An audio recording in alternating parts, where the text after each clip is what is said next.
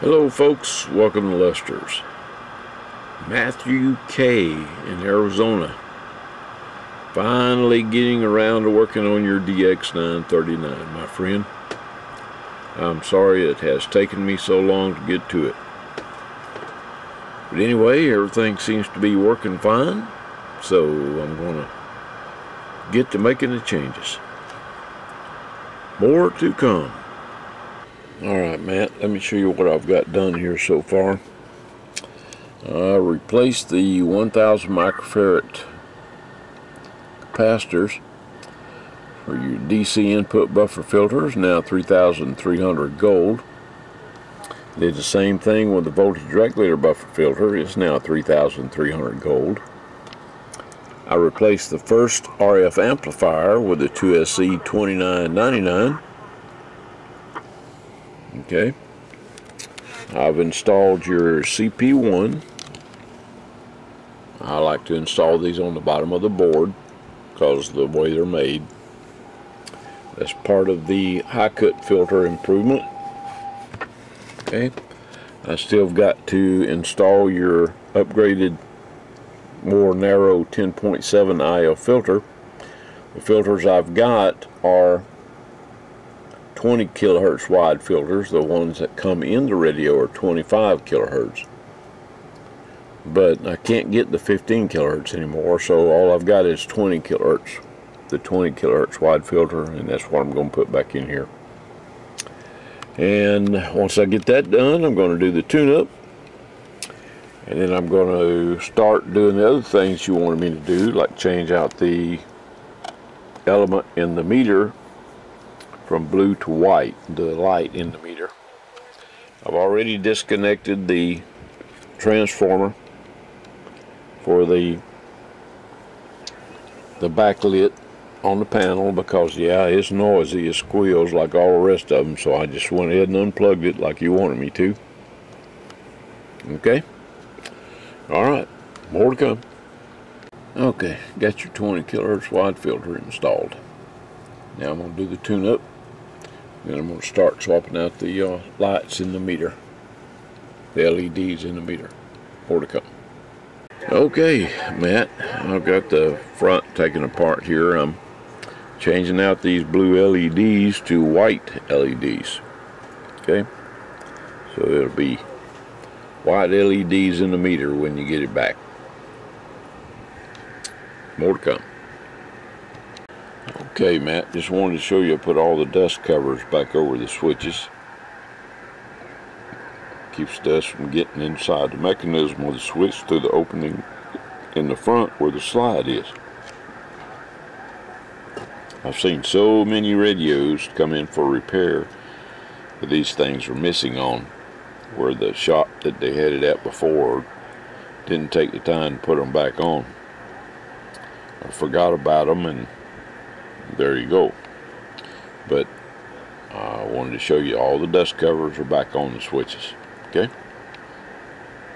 and I got all the scratch guards put back around the shafts behind the knobs. What this does is keep the knobs from scratching up the faceplate. They're all on there. Okay, there's your white meter. Yeah, it is much easier to read than the blue, having the blue behind it. Okay. Alright.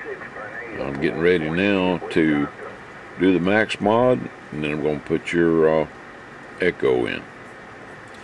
And while I'm on the subject of the Echo, you asked me if I could put two controls in the back there. There's really no way to do that, mainly because of that SWR board. Okay, I can put one right next to it, but then you've got the serial number plate, the identification plate on the back of it back here, but it's right over the final transistors, so there's actually only room to put the one dual pot, so that's what I'm going to do. Sorry about that. No way to do the duals. Okay, more to come. Okay, Matt. Got your MaxMod installed. That's it right there. Trying to get these wires out of the way so you could actually see what was written on the front of the transistor. There it is right there, MaxMod. Okay. There's your control for your Echo board. On the Echo board, I gave you the TRB-X4. This is the replacement for the TRB-X3. Okay. I remember what you told me about how you wanted it to sound, so that's what I did. Alright. Got everything all sewn down. I need to add another wire tie right there, it looks like. But it's all dressed up. And give me a second. Now, well, let's see. Should be able to let you hear it right here. Hang on. It's right there so you can hear the radio.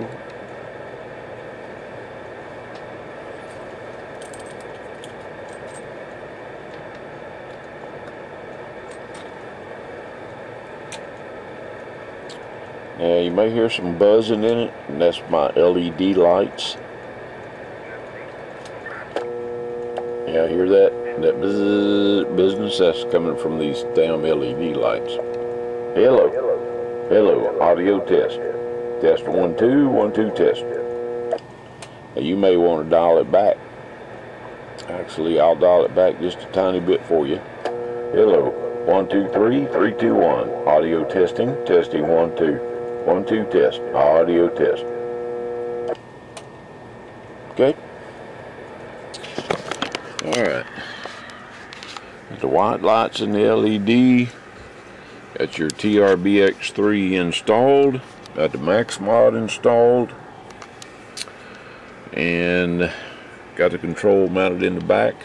Sorry I couldn't do the dual controls like you wanted to, but you can see that back board is pretty busy. What's on the other side of this blank space right here is the ID tag for the radio. So I didn't want to drill through it or take it off. Okay? Alright. Let me get the covers on it. We'll do a final video. Okay, Matthew, here you go, buddy. You're right about the receiver on these things. It is outstanding. Right now, I've got the switch connected to my external antenna. So my external antenna is picking up the signal coming from my signal generator, which the output of the signal generator goes directly to my B&K 1040 test set. Okay, and I've got the antenna switch selecting the external antenna. Now I'm going to switch to internal, which is going to put it directly on the antenna connector of the radio. Yeah. That's really good. Alright.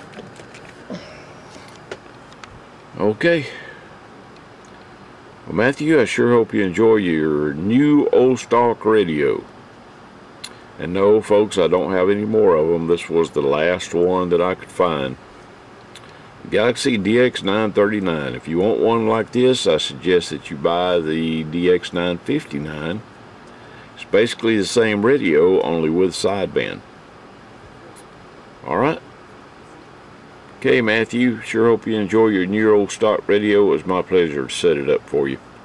7-3, everybody. Stay safe. And if you don't mind, click the subscribe button and give me a thumbs up. I sure would appreciate it. And I appreciate all the prayers, folks. If you have an order with me, it's coming. I'm working as hard as I can. 7-3, everybody.